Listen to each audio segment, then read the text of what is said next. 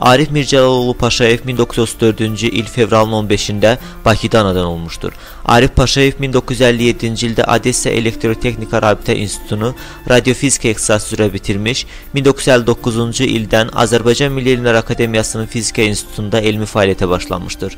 Həmin vaxtdan o, yarımkeçirici materialların elektrofiziki parametrlərini kontaktsız ölçmək üçün cihazlar, maşın qayırma məmulatına nəzarət üçün cərayən burulğanlarından istifadə edən qurğular, mikrominiatür dəqiq çeviricilər yaradıb seriya ilə istehsala buraxmışdır. Bu qurğular dünyanın bir çox elm mərkəzlərində, gəmi qayırmada, maşın qayırmada, hərbi sənayedə və digər istehsalat sahələrində müvəffəqiyyətlə tətbiq olunur. Alimin əldə etdiyi elmi nəticələrin bir çoxu ixtira səviyyəsində işlənib, beynəlxalq sərgi və müsabiqələrdə qızıl, gümüş medallar və diplomlara təltif olunmuş, bir sıra sənaye müəssisələrində tətbiq edilmişdir.